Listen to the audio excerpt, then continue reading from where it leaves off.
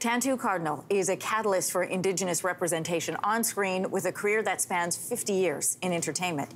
She is being inducted into Canada's Walk of Fame for her work in more than 100 shows and movies, and most recently in Martin Scorsese's Killers of the Flower Moon. She's also being recognized for her lifelong advocacy on behalf of Indigenous stories being front and center. And Tantoo is in studio with us this morning. What an honor to have you here and to meet you in person. Welcome.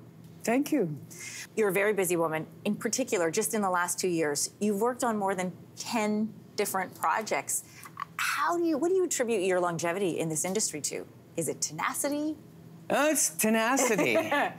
And, well, I come from some real strong people. You just got to keep rolling, just keep doing it. And, I mean, there's a lot of occasions I could have been wiped out. You know, the life of an artist is not an easy one. No. And this is what I try to relate to the young artists that I do talk to is give yourself a break. This is not an easy thing. You have decided to take on understanding human stories. And that's one of the reasons that I got into the business in the first place, is to kind of try to bring some understanding to myself and to the society that was maligning us and telling a really bad story of us and hiding who we really are. You know, the people who raised me, such beautiful human beings with a powerful strength and humility, and I couldn't stand how we were being portrayed. Right. But to stand as a truth teller in a world of make-believe has an extra challenge to it, your own truth and the truth of people that are being represented on a screen. I want to ask you about Killers of the Flower Moon. I read that you had to learn to speak Osage for your role. What was that process like? Not the first time you've had to do this. No, it's not the first time. And I always give credit to where I was raised. My grandmother spoke Cree. And the treasure of Cree is that it gives me an inside knowledge of how the sentences are structured. Right. Okay, I know that I have to know where the noun is and where the adjectives are, the plurals and all of that kind of stuff. So it makes sense. You can't just, I know because I've listened to actors who try to use sound to speak Cree. And it's very difficult to understand. It's not the language at all. Right.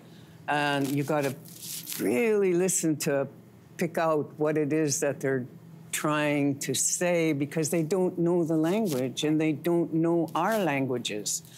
So there's a tone, there's all kinds of things that come into it. And so it was a thrill.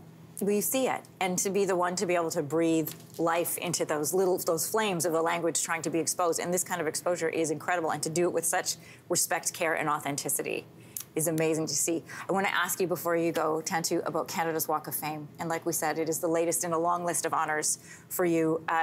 What will you be thinking about when you receive this honor? The people I came from.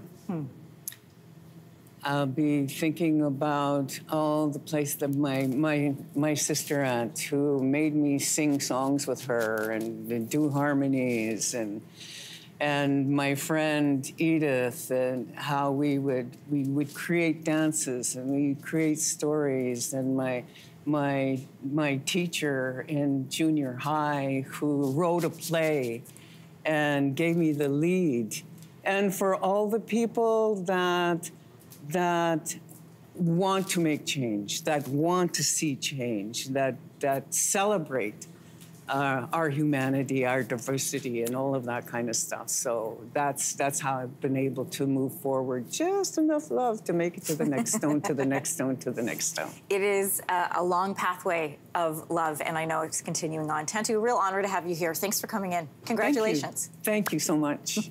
Hey, thanks for watching. If you liked this, be sure to subscribe here, or you can check out more Your Morning videos right here.